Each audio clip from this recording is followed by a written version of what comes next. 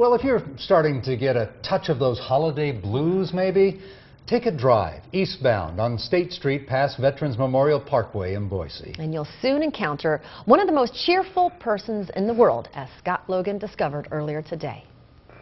Come on over, yeah, yeah. Hello, America. It's a beautiful day. Priscilla Olszewski gets plenty of strange stares as she waves her title loan sign and enthusiastically shouts encouragement on State Street. Even the animals look at me weird. They say, what's that crazy lady with that wig on? Some say she's nuts. Some flip her an occasional obscene gesture, but most everyone else honks and cheers. Priscilla's panache is contagious.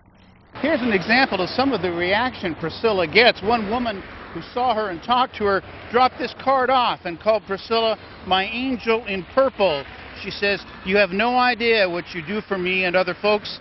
I smile for miles when I see you." It's this kind of reaction that keeps Priscilla going. Priscilla knows hard times. She's been broke and homeless. Her husband suffers from diabetes. Her mother, back in Priscilla's native Georgia, battles Alzheimer's. Priscilla lets none of this get her down. It's giving me a lift to keep going stronger, because if I give into it, it's just gonna get worse. Her co-workers love her.